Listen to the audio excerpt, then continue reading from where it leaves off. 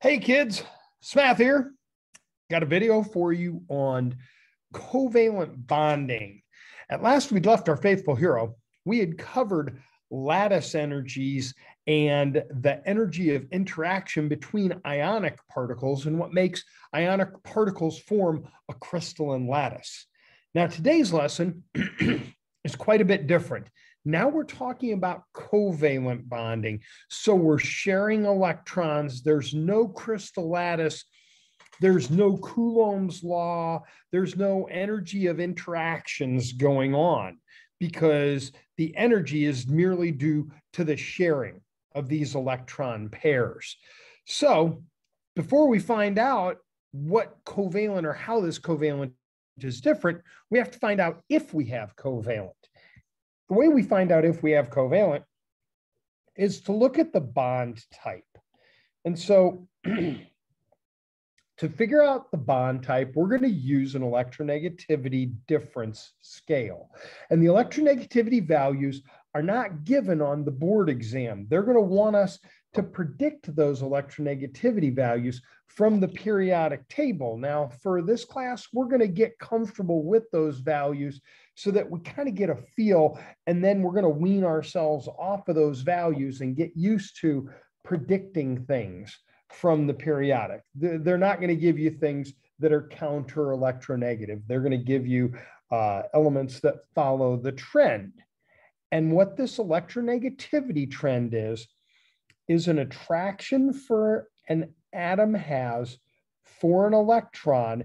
Now, the caveat to that is when it's covalently bonded. So if I just say, hey, what's the electronegativity of a sodium atom? It really doesn't have an electronegativity. It doesn't have an electronegativity until we say, what's the electronegativity of sodium in sodium iodide? And then we can look at that and go, oh, well, sodium's going to have an electronegativity value of, I don't know, 1.0 or something. I don't have them memorized. But it doesn't happen until we put it into a compound. Now, we did the trend last chapter when we did electrons and periodic table elements, but the general trend is low electronegativity is down in the bottom left, southwest, and high electronegativity is in the northeast. And the reason there is because of the atomic radii, that because the radii in the top right hand of the table, these are very small. These are very almost full octets. They're going to have a strong attraction for an electron, whereas down in the lower left, they're already down 5, 6, 7 energy levels. They already have lots of full octets, and they're not going to have much of a draw. They only have 1 or 2 electrons in their valence shell. So for the lower left, it's easier for them to get rid of an electron, lose an electron, rather than gain. So that's why those values are there. But if we have those values, they range from 0.7 to 4.0. And so when we look at the maximum difference between those would be 3.3. That would be a 100% ionic bond, taking probably something like cesium and fluorine and putting them together. This is also going to have a very high energy of interaction, a high lattice energy as well. So that would be 100%. Now, if we take half of 3.3, we end up at 1.67. And sometimes you'll see 1.7 in a lot of books, but the board has mostly accepted that 2.0 is the value, because 1.67 would be exactly 50%, 1.65. 1.67 would be 51% ionic. So at 2.0, we're well past sharing. We are introducing ionic bonding at that point. So anything with an electronegativity difference of 2.0 to 3.3. If it lands exactly on 2.0, we're going to treat that bond as an ionic bond. Well, what's a nonpolar bond? A nonpolar bond is where things are shared equally, and we're going to consider equal sharing when things are between 0 and 0.4. That's when we know we've got pretty equivalent electron densities and things are being shared that way. And we like that a lot. That's going to give us a nice equivalent bond share.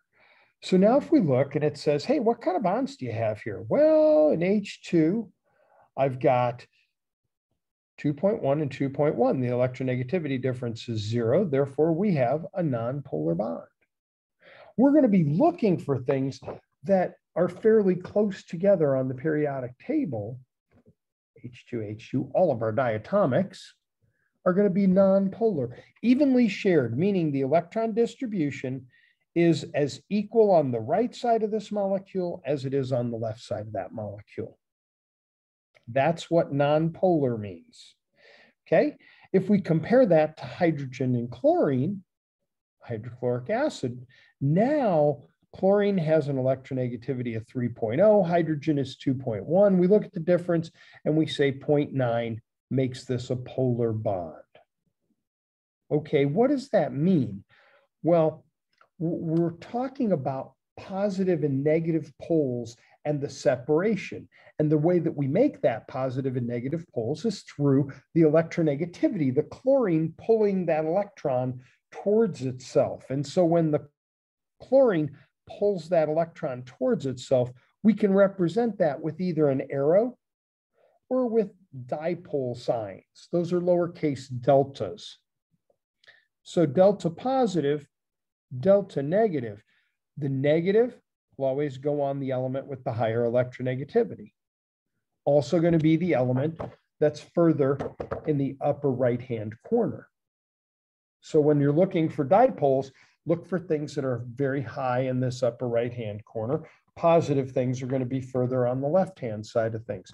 We're not going to do much with dipoles and bonding here within the transition metals. That's beyond the scope of the board, and they're okay with that. So the arrow points towards the higher electronegativity. What that means, what this drawing is showing here, is that chlorine now, if I shade this in, the chlorine will have more electron density. And the hydrogen has less shading in it, so it has less electron density, meaning it's highly unlikely that those electrons are going to be found towards the hydrogen. Those electrons are going to be found more towards the chlorine. So the arrow is always going to show us the direction of the electron density, and we know that because it's pointing towards the higher electronegative substance. Now keep in mind, that's our only tricky side. If it's ionic, we're done. We're doing lattice energy. We're going to use brackets, positive and negative. No worries. If it's nonpolar, well, then there is no dipole. There's no arrow to show electron density. The electron density is equally shared. It only happens in the middle, where things become polar, where there's a draw of electrons due to a difference in electronegativity values. And so what this is part of is a covalent bonding model that's called the LE model, the localized electron model. And these bonds are going to be formed by overlap of atomic orbitals. So all those 1s2, 2s2, 2p6, 3s2, 3p6, those orbitals are now overlapping between, in the last case, between a chlorine atom and a hydrogen atom. And that overlap is what causes the bond, an attraction from an electron in one to a nucleus in another, and vice versa, nucleus in one to an electron in the other. And that attractive force is what forms a covalent bond. So this localized electron model, the name implies the electrons are staying with their atoms. They're local. They're not delocalized like metallic bonds where electrons are free to move. These are localized electrons, and we're going to describe them by looking at their Lewis structure. Okay, so we're going to have to draw Lewis structures, their Vesper shapes, and what's their hybridization and bond angle comes along with that. So we could just as easily add that in here. So we're going to go through each one of these. This first video should get us through Lewis structures pretty comfortably. And I think you guys, summer kids, you guys did a really thorough job with Lewis structures, and we did it in the classes before, as for those of you with the prereq, but we're gonna visit it again, just so everyone's on the same even footing and we know what we need to know for the College Board. That's the name of the game. So to do a covalent Lewis structure, now I know it's covalent because of the difference in electronegativities, okay? We're going to write the element that can make the most bonds in the center. That's how we know what element goes in the center. And so how do we know how many bonds things can make? Remember, if we get up here, it goes 1 bond, 2 bonds, skip over it, go to group 13, 3 bonds, 4 bonds, 3 bonds, 2 bonds, 1 bond, no bonds. We're not going to worry. There are exceptions. We're not going to worry about xenon tetrafluoride making a compound. That's not our concern right now. Okay, so the element that makes the most bonds will be written in the middle. When we look at a chemical formula, often the central atom will be written first. So look for that as kind of a clue. That's not an always, but that's a sometimes. Okay, then we're going to write valence electrons for all the atoms. Now, you guys, I've done this so long, and this is the step that students don't want to do. They just want to start writing out atoms and start drawing bonds and connecting things. Please write the dots and connect the dots. You don't have enough background knowledge yet to just start drawing lines and connecting things, okay? And then the next thing you do, then you connect the dots. And we got to make octets with preference given to the element with the higher electronegativity. Well, we don't get the values. Doesn't matter. Elements in the upper right-hand corner are the ones that are going to get the preference for their higher electronegativities. Okay. Note, this one's an important one. Groups 1, 2, and 13 will not form octets. They can't. They just don't have enough valence electrons to do that. But look at rule 3. The preference goes to the element with the higher electronegativity. So magnesium's not getting an octet. Not at all. Iodine is getting an octet. How come? Because iodine has the higher electronegativity, the higher attraction, the pull for those electrons. So what happens is we draw out our magnesium iodide. Magnesium has 2 dots. Iodine has 7. You're welcome to use a dash, all right? But be careful. My caution is a dash is not a dot. So make your dashes long enough that they can't be misconstrued as dots. It's very common on the board exam, and you will have to on my chapter test, you're going to have to draw Lewis structures, and I don't want to have a discussion. There will not be a discussion about whether that's a line or whether it's a dot. So use your lines, but use them cautiously, all right? Make them big enough that they're aligned. Don't give me the half a line dot thing, okay? So connect things together. Look at the magnesium. Okay, it's got 4 electrons. Okay, but iodine has an octet now. Now let's look at the dipoles, because we have 2.5 minus 1.2. This is a 1.3 e-neg difference. This is also a difference on the periodic table from magnesium all the way over to iodine. That's a huge separation on the periodic table. And when you have that kind of separation on the periodic table, you're going to have very polar things.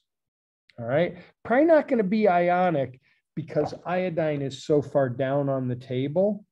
If we were further up on the table, we might be worried about this turning ionic on us. Okay. But this is just polar. And so which way do the dipoles? They always go toward the higher electronegative element. So the iodine goes out. The iodine's got an octet. You've got a beautiful linear structure there. Pretty simple. Magnesium didn't get an octet. Iodine did. Here's another one with a group 13. Here's aluminum, right? Aluminum bromide. So aluminum can form 3 bonds. Bromine really only forms 1 bond.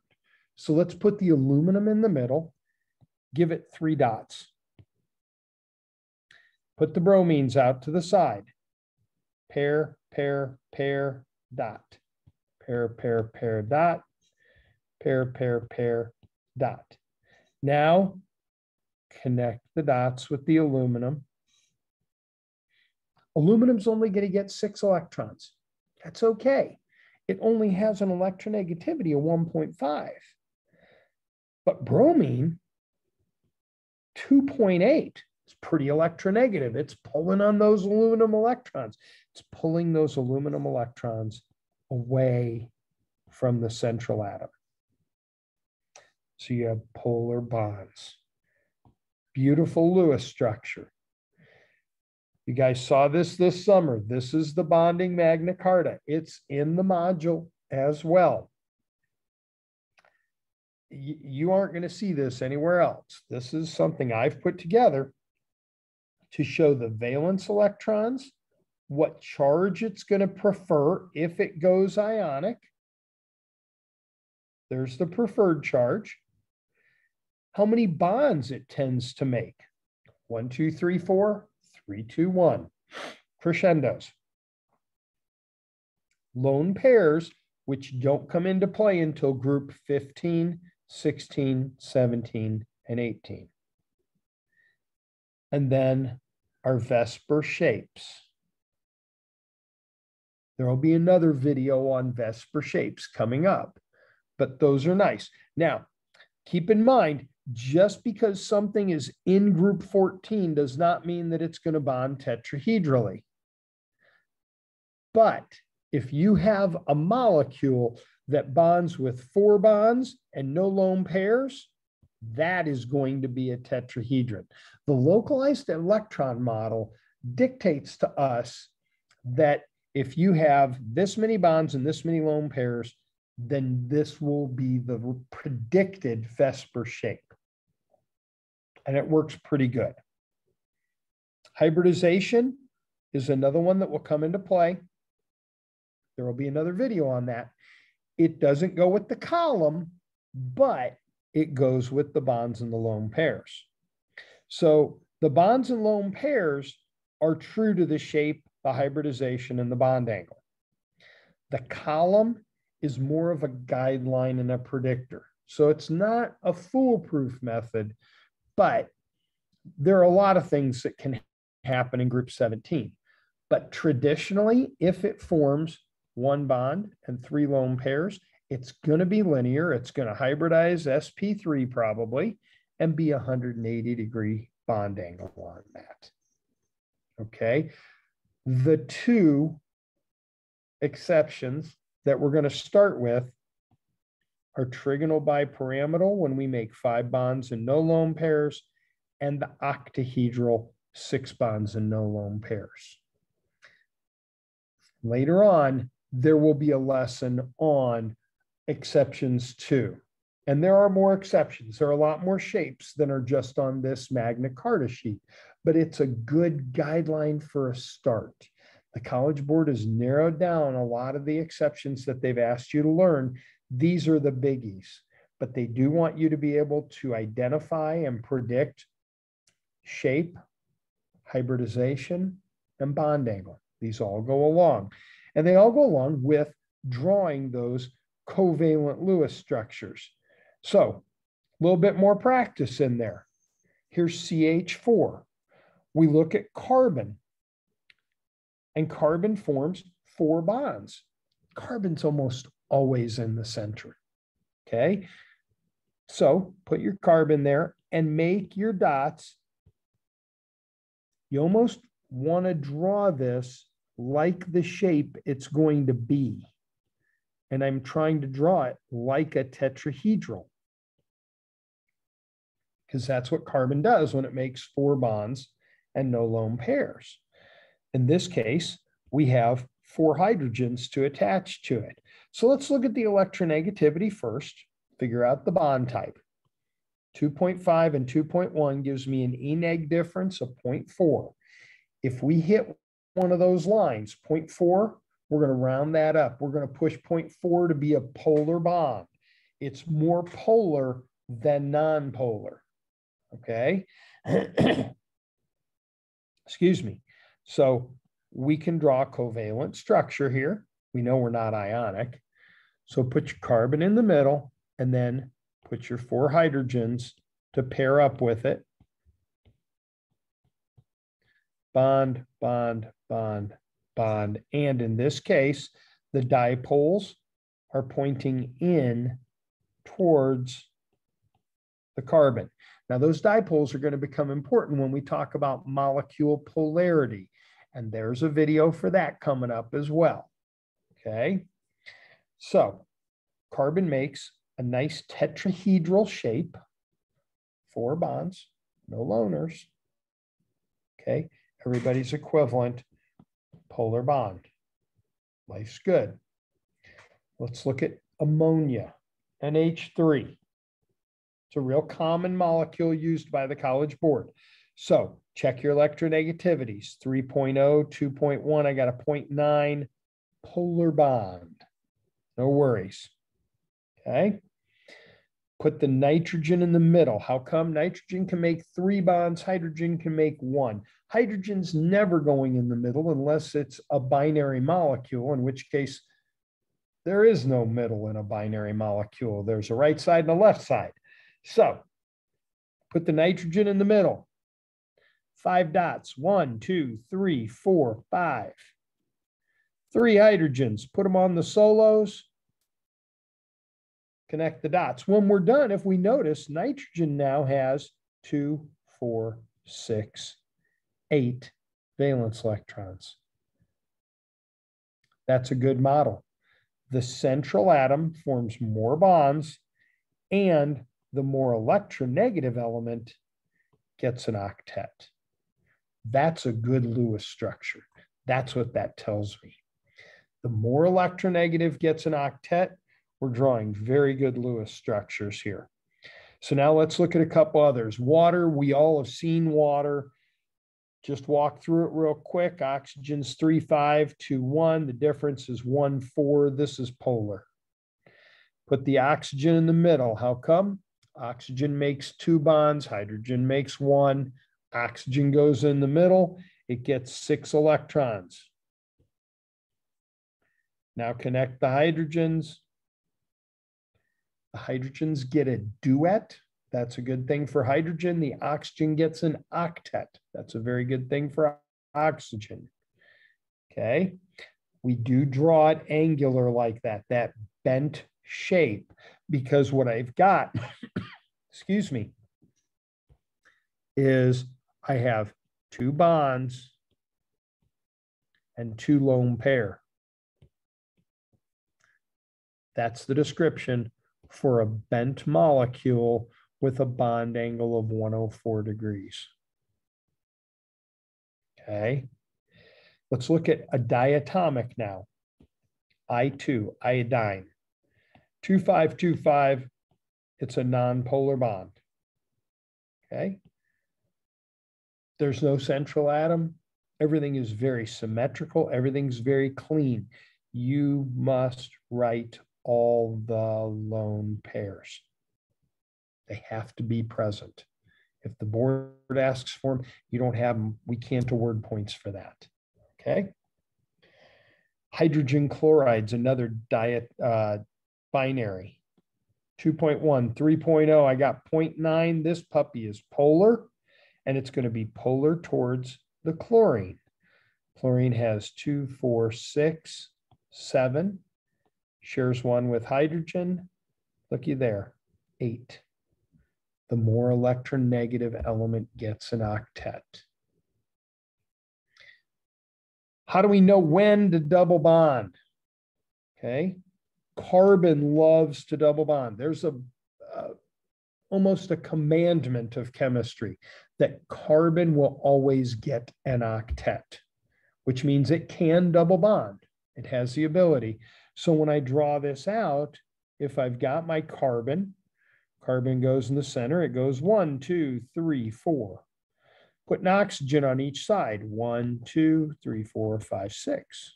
Do the same thing over on the other side. The first attachment's very easy to see. The second attachment, this banana bond, actually happens. Now, are we really making a banana bond? No, not at all. This electron's going to move. It's going to come over here. This electron's going to move. It's going to come over here. And when we clean it up, we're going to have a double bond. And when we look at the Vesper shape, we're going to look at the central atom. We're going to go carbon. And that carbon is going to have 2 bonds and no lone pairs. That molecule of carbon dioxide, that's linear. Now I've jumped ahead a little bit with some of the Vesper shapes because I think you guys are ready for some of that. But the key here is the bond type with the electronegativity and the Lewis structure. That's key to drawing these clean structures that help us predict the shapes, the bond angles, and the hybridization, which is all yet to come. So that's my discussion on covalent Lewis structures. I'm Smath. I certainly hope this video helps you. Thanks for watching.